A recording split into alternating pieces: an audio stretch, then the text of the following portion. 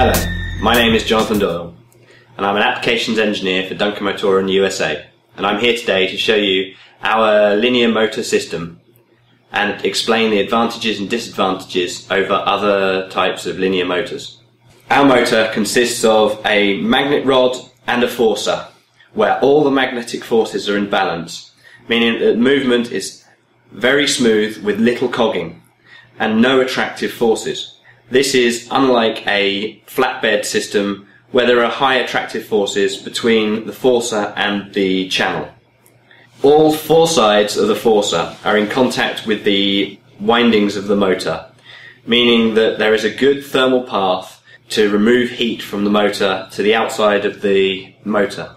The design also is very good for heat sinking and is much improved over a U-channel linear drive system. The high acceleration and deceleration rates of our motor, along with the high speed and smooth speed output, is much improved over a ball screw system, giving you much higher throughput.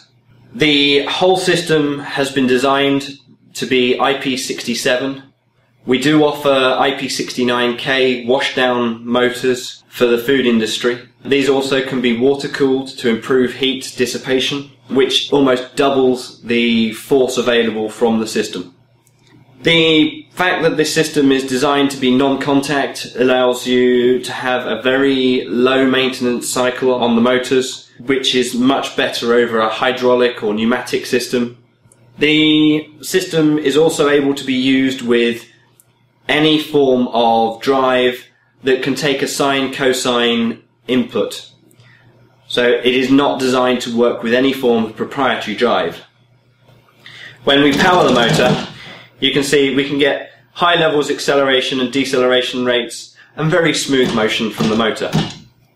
Our linear motor systems are very good for all sorts of high-level applications where maybe a U-channel or a ball screw is not a very good solution, and especially where you need high acceleration rates.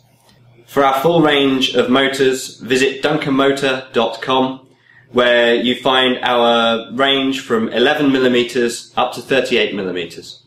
Thank you.